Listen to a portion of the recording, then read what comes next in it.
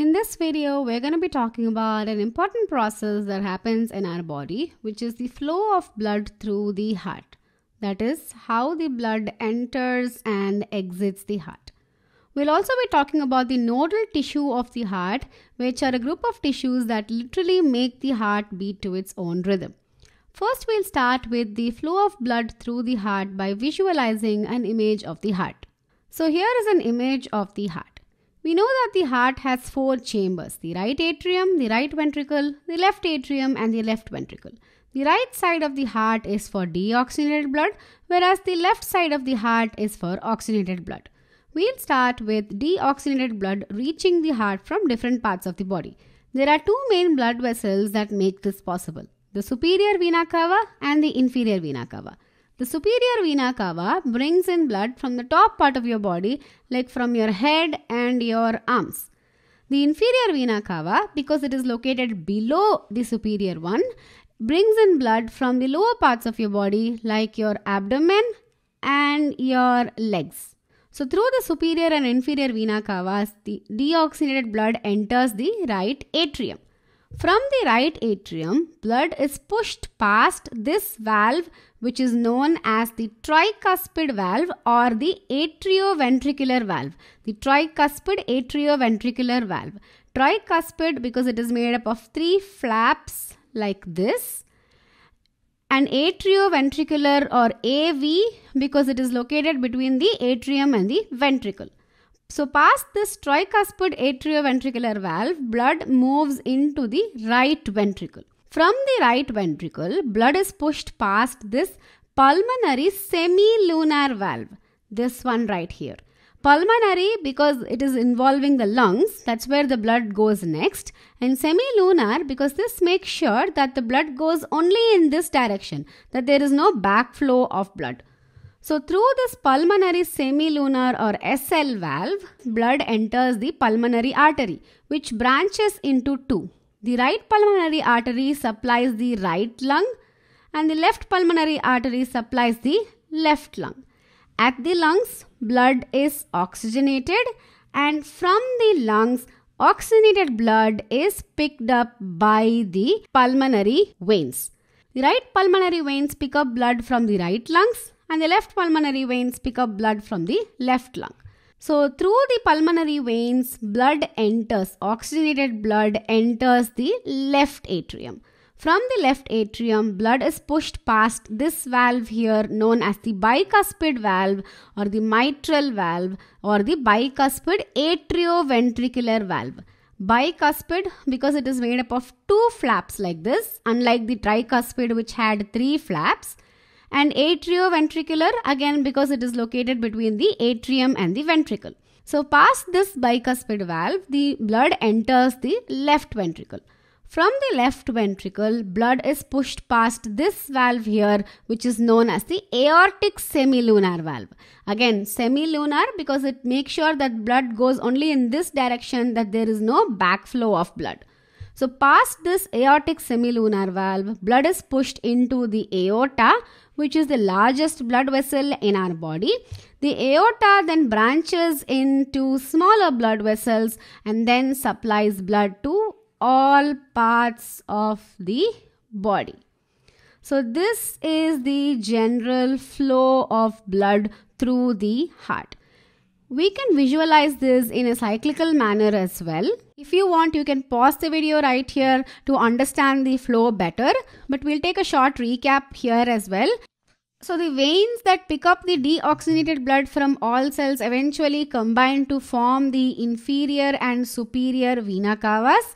From the vena cava, deoxygenated blood enters the right atrium, and past this tricuspid atrioventricular valve, the blood enters the right ventricle.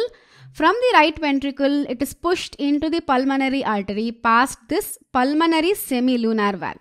So the pulmonary artery takes the deoxygenated blood to the lungs for oxygenation. And at the lungs, the pulmonary vein is the blood vessel that picks up the oxygenated blood. It brings the blood to the left atrium. And then from the left atrium, it is pushed into the left ventricle through this bicuspid valve, which is also known as the mitral or the atrioventricular valve. From the left ventricle, it is pushed past this aortic semilunar valve into the aorta, which then transports it to all the cells. This is how the blood flows through our heart. Next, we'll move on to the conductance system of our heart, or the nodal tissues of the heart. So you must have heard the saying that the heart beats to its own rhythm.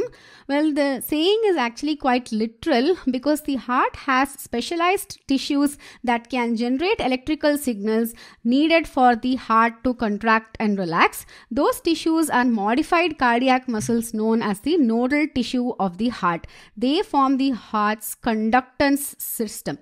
So this is why the heart does not rely on inputs, the electrical signals from the nervous system, to contract and relax. This is why when you're a fetus inside your mother's womb, your heart starts to beat immediately after it is formed. So there are several nodal tissues in the heart. The largest one and the most powerful one is the sinoatrial node, located in the right atrium, very close to the pulmonary artery. So this sinoatrial node can generate the electrical signals that can maintain the resting heart rate. Say if you have a heart rate of around 70 to 75 beats per minute, this resting heart rate is set or maintained by the electrical signals generated by the sinoatrial node, which is why this is known as the pacemaker of our heart. This sets the pace of our heartbeat. If this fails, if there is a problem with the functioning of the sinoatrial node, that is when we implant an artificial pacemaker in the heart to keep the heart beating properly. So this pacemaker sets the general tone or the pace of the heart. So from the sinoatrial node, the electrical impulses are transmitted to the left atrium through this Bachmann's bundle. And then to the ventricles it needs to reach somehow, right? So from the sinoatrial node, it is transmitted to the next part of the nodal system known as the atrioventricular node. So this atrioventricular node here is located right between the right atrium and the right ventricle. It is capable of generating its own electrical signals, but the signals that it generates cannot set this tone. So cannot set this 70 to 75 beats per minute. It is much less than that. So when the electrical impulses are transmitted from the sinoatrial node to the atrioventricular node, that is what causes the atria to contract. So from here, somehow the signals need to be transmitted to the ventricles as well, right? That is taken care by a bundle of nodal tissue right below this atrioventricular node, known as the His bundle or bundle of His, named after the scientist who discovered this structure in our heart. So the bundle of His is also capable of generating its own electrical impulses, but not as much as the sinoatrial node or even the atrioventricular node. So the bundle of His then splits into two branches. The right bundle branch that serves the right ventricle and the left bundle branch that serves the left ventricle. So after the His bundle splits into the right and left bundle branches, it splits into tiny fibers known as Purkinje fibers. So these Purkinje fibers sort of hold the ventricles, and they're also capable of generating their own electrical signals, but again not as high as the sinoatrial node or even the atrioventricular node. These Purkinje fibers are the nodal tissues that cause the contraction and relaxation of the ventricles. Now from the image, you can notice something, that there are more fibers, more Purkinje fibers on the left ventricular area compared to the right ventricular area. Why is it so? Well, that's because the left ventricle needs to contract with a greater pressure compared to the right ventricle. Because the left ventricle is the one that's going to push the oxygenated blood out through the aorta to all parts of the body, and this is done under a greater pressure compared to the right ventricle pushing out blood to the lungs.